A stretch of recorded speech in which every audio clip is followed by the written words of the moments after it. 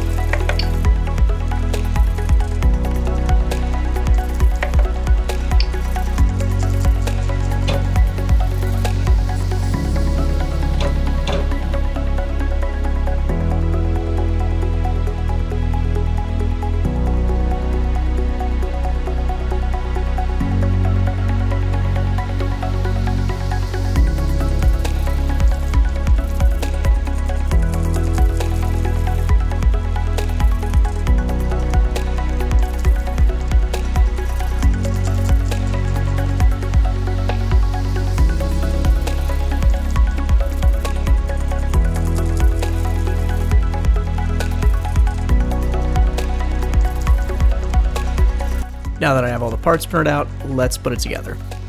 So first I'm going to take my large middle sections of the origami lid and flip them so the slotted side has its open face pointing down, and this is going to help me make sure that my parts are oriented correctly during assembly.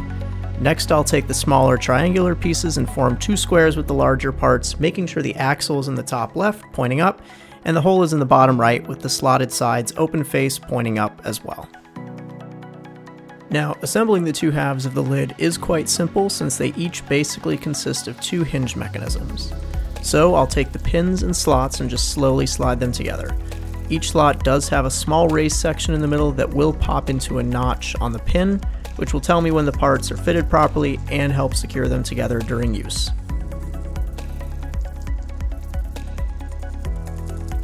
To join the two halves together, I'm first going to make note of which part has a small L etched into it, and I'll place it on my right hand side with the axles opposite each other.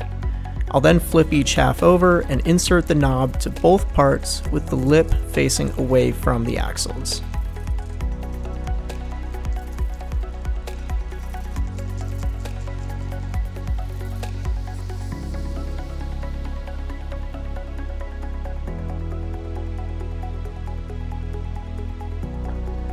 Next, I'll take my lock and squeeze a little bit of glue into both holes.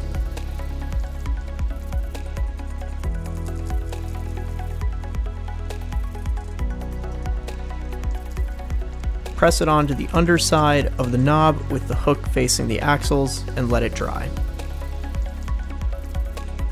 And last but not least, I'll go ahead and attach my lid assembly to the box. And to do that, first I'll bend each of my hinges 90 degrees.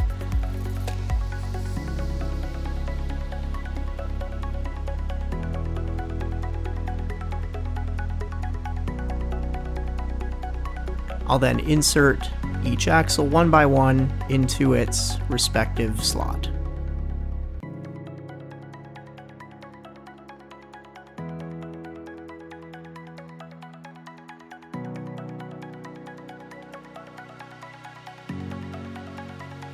Next, I'll go ahead and give it a try, opening the lid all the way so that I can easily access the spaces where the axle locks will go.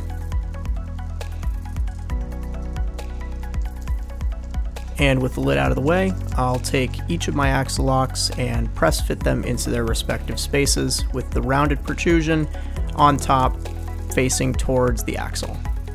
And I did struggle with the second one, so I'm going to go ahead and fast forward.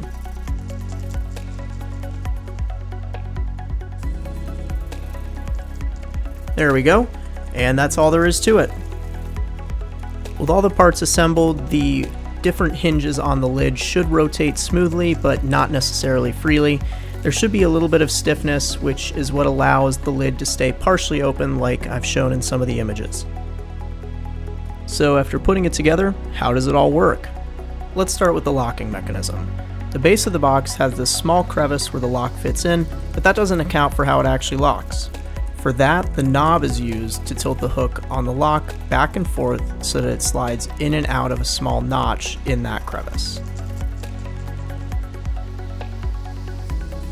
So you can see as I pull the knob towards me, it locks the box as the hook slides into the notch, and then as I push it away from me, it unlocks the box as the hook slides out.